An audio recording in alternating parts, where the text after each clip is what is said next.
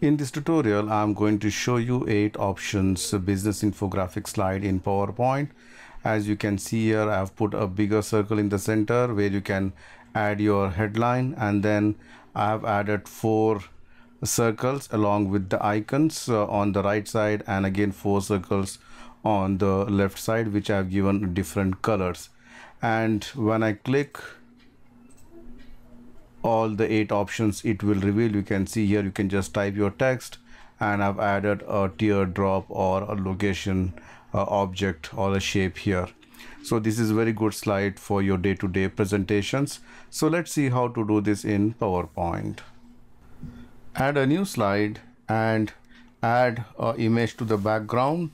I'm just going to use this particular image in the background. To make this as a background image, you have to just go to view, go to slide master and copy it here. So you can see here I've just copied the image here and then close the master view.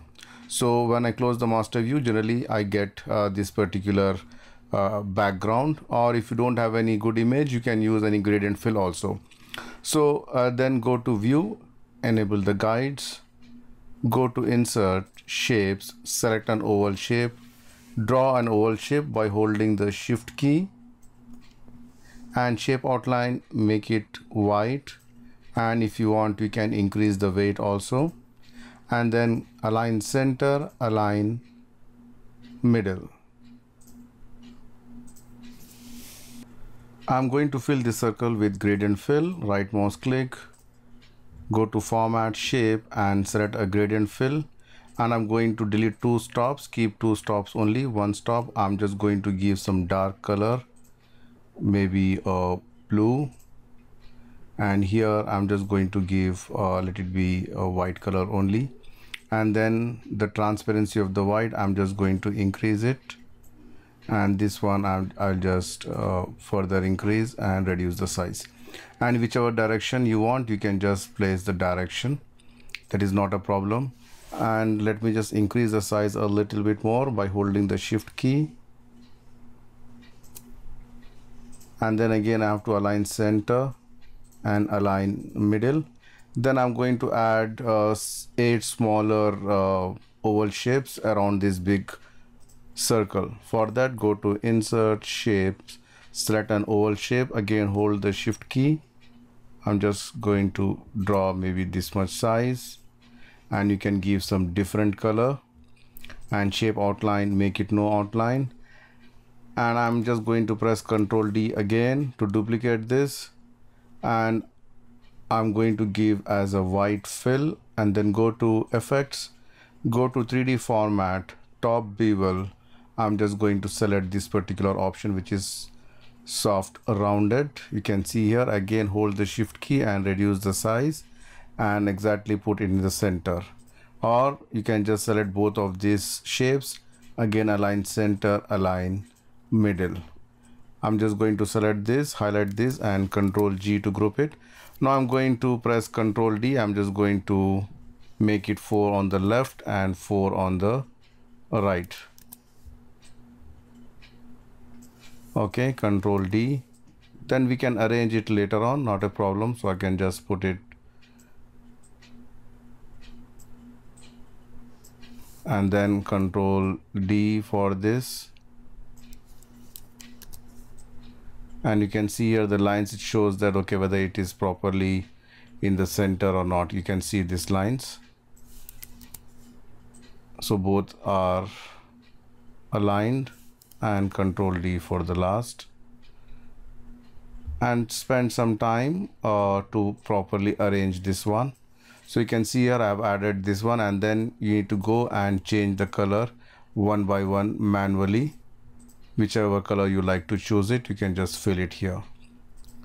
All right, so I'm just going to go and give some different colors. I can go to more fill colors, and I will select whatever the color I need. So likewise, you need to change the color as per your requirement. So you can see here I've just given some random colors to it, and then go to insert shapes and select a rectangle. I'm going to draw a rectangle till here, and again shape outline, make it no outline, and I'm going to give a gradient fill on the right side. I'm going to give a white color, and let me just change the direction. White should be more, and here also white, but I'm just going to make more transparency here. Can you see here? Here I will make no transparency, and this side it will be more less transparency. You can see here, and here again if you want you can add some more icon or shape. So for that shape I'm just going to shapes, and I'm going to select this one, which is a tree drop. Just draw the tree drop by holding the shift key and just using alt and the right arrow key. You can just rotate it. You can see here, and you can just drag this small point downwards. You can see here something like that, and put it here so that it covers the whole this rectangle. You can just reduce the size a little bit, and you can increase the size if you want.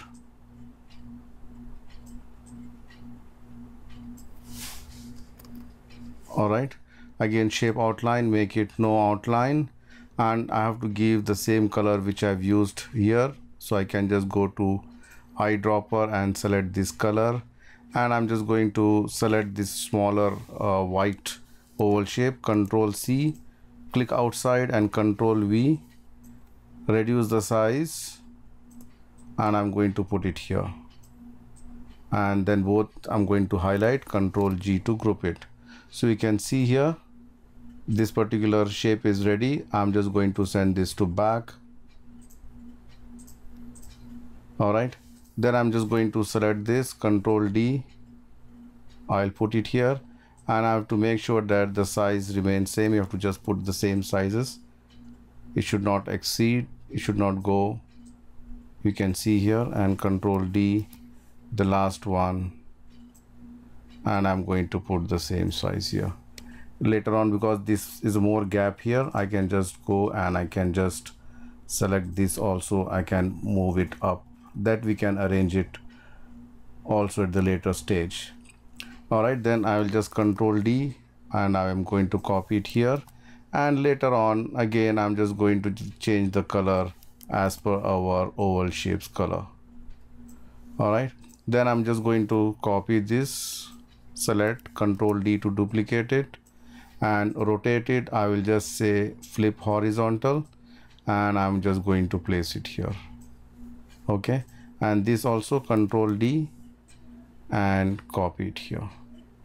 As usual, again I'm just going to send this to back. You have to make sure that all are back, and Control D, I'm just going to copy it here, and again the same size. Control D, bring it here, and Control D last, and bring it here, and then again Control D to duplicate,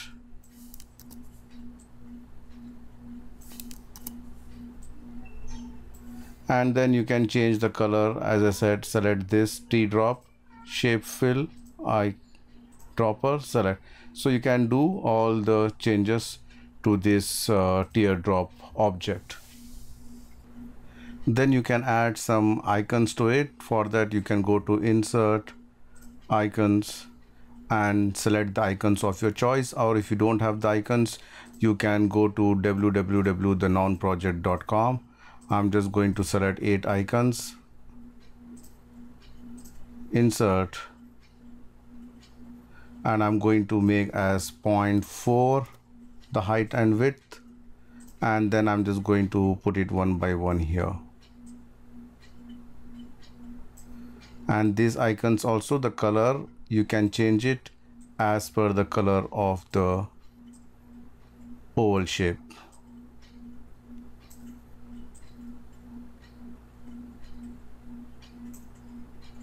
All right, now it's time to add the text. Go to Insert, Text Box, add your text here. I'm just going to make it 12, or you can increase to 14 if you want. And again Control D, paste it on all the options. Again Control D. This time I'm just going to make it a right aligned, and Control D.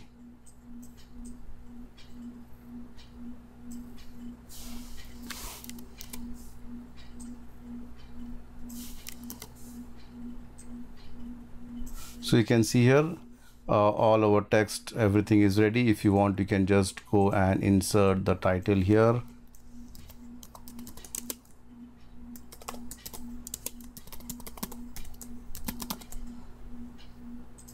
Let me just make it a white color, increase the size, center align, and put it here. So our design is ready. So its last step is to do the animation. Before adding the animation, we need to just group these objects. I'm just going to select this and hold the shift key, select the text and this teardrop, Control G to group it. Likewise, we need to do all one by one. Select these three options and group it. You need to hold the shift key to select multiple objects and Control G. I'm just going to select this, hold the shift key and then this. So likewise, we just group it all. So let me just do it fast. Here I have not changed the color. You can change the color later on.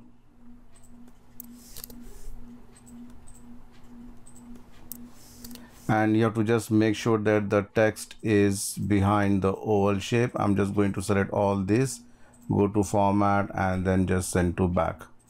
Then to add the animation, enable the animation, go to animations actually and go enable the animation pane, and I'm going to select all this 4, 5, 6, 7, 8 and add animation, go to more entrance effects and I'm just going to give a stretch effect.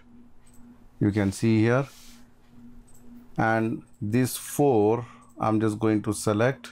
This should start, I will say, from left, and this 4 on the left side should start from right.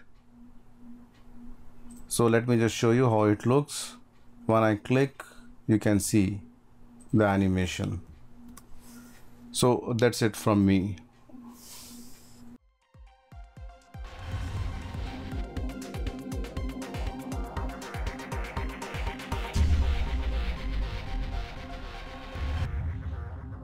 That's it from me, friends. Thank you for watching my YouTube channel and don't forget to subscribe PowerPoint University. See you soon with more interesting stuff. Till then, goodbye.